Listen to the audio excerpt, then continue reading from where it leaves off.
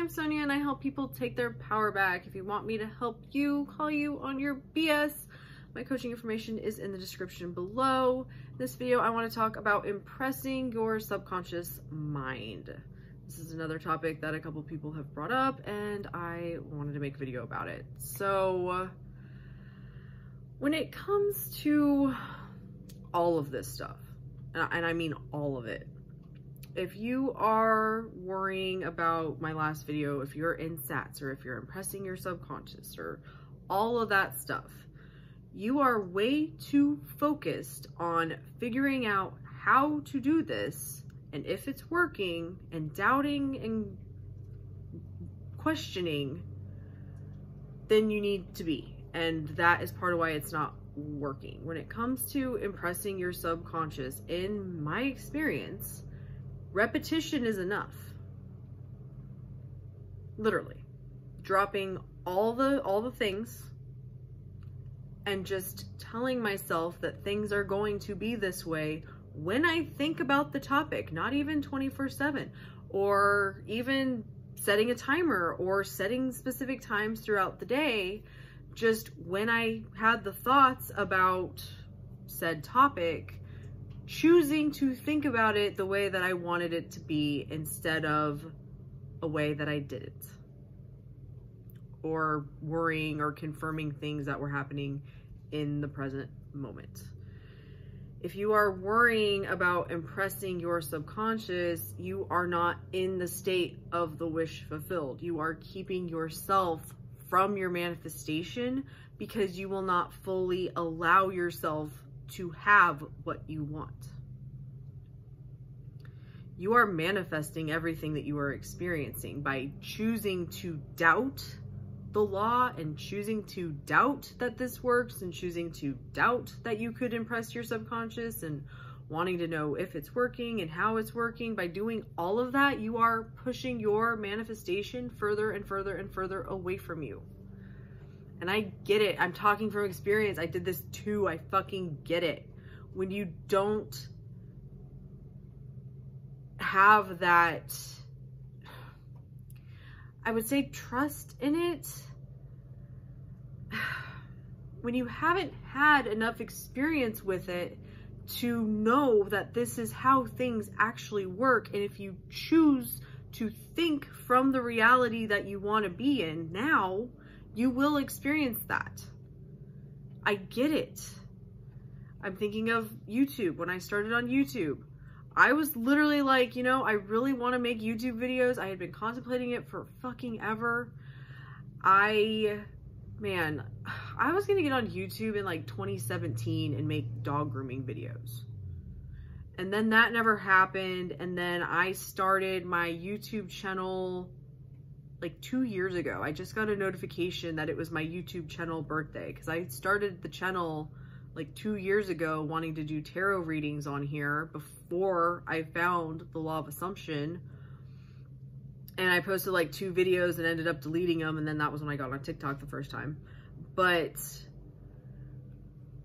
it was a long journey of, should I get on YouTube? What would I do on YouTube? I don't know if I'd be good on YouTube. Would I really enjoy being on YouTube? What would, you know, all of that shit. And until I decided I'm a YouTuber, that is who I want to be. I want to be a fucking YouTuber. And whenever I would think about YouTube and be like, no, I am a YouTuber, I return to the decision. The decision has been made. I am a YouTuber. And then all the oh buts and whatever, what ifs and all that shit would come up. I am a YouTuber. I'm a YouTuber. I am a YouTuber. Not worrying about sets, not worrying about any of that shit, not worrying about my subconscious getting imprinted, but being sure that I was choosing and staying true to my decision to be a YouTuber. That did not mean that I went, because I know how this works, when in my head I'm like, oh my God, am I really? And blah, blah, blah. That is not the time to try and figure out how to prove to yourself that you're a YouTuber.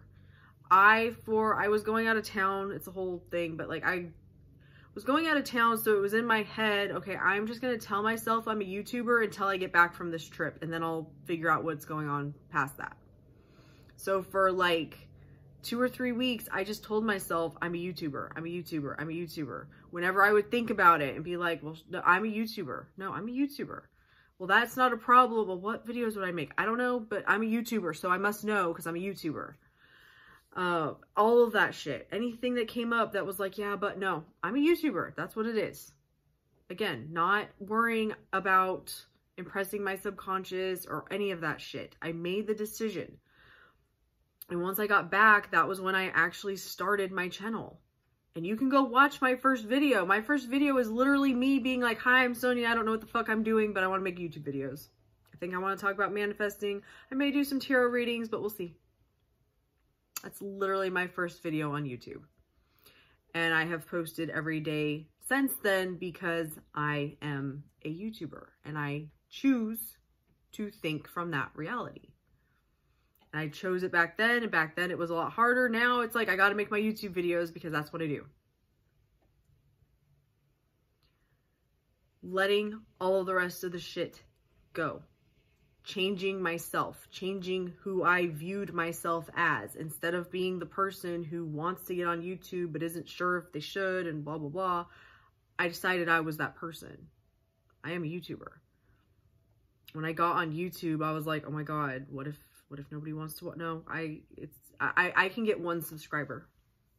This is where my manifesting in steps came in. I was like, okay, I can't fathom being monetized on YouTube. I can't fathom having 100,000 subscribers or 1 million subscribers. I can't fathom having 100 or 10, but I can get 1. One person I don't know is going to see my video and subscribe to my channel. 1. That happened before I even told anybody in my life, any friends, family, anybody even knew I had posted a video on YouTube. Later that day, I called my friend Kimberly, who I go live with on here sometimes, and I was like, hey, I'm on YouTube now. And she's like, oh my God, what's your channel? And she's like, holy shit, you already have a subscriber, and now you have 2. And I was like, holy shit, I can do this. If I can get 1 subscriber and a friend, I can get 5, I can get 10, I can get 25. I'm now almost at 400. I'm like right under 400. I know that me being monetized is a done deal. I don't have to worry about that. And I did it by focusing on being a YouTuber and reminding myself that that is who I am. It's the same thing with Jax, my dog, and his back. When his back went out, I did not allow myself to go down the thought processes of that he would not be okay and that he would not walk again. That was not allowed in my head. Did I have times where it wasn't as easy as others? Yeah, I had my fucking moments, but I know that how I choose to view things creates what I will experience next. So I choose, without all the rules, without all the bullshit, wondering if it's working, any of that, I choose to tell myself that what I want is what is going to happen and is happening. I'm going to get my way because this is my reality. But that has taken practice for me to get there. That is where I started with robotic affirmations. Because I needed set things that told me I had what I want, that I could memorize and then get comfortable going back to. It's training your brain to focus on what you want instead of relying on your physical 3D senses and your physical world to make things clear for you. That story I read from Neville yesterday, Neville being told, no, you aren't getting out of the army, and him being like, yeah, no, I'm not accepting that. And going in his imagination and assuming he would go home. Instead of just being like, oh, I guess I don't get what I want. I know, especially when you're starting out, that you want proof that it works, that you want signs that it's working, that you want all of that shit. I fucking get it. But if you will just step into and return your thoughts to the ones you want to be true and let go of the rest to the best of your ability, shit will change and you will be shocked. Thank you so much for watching. Love and light.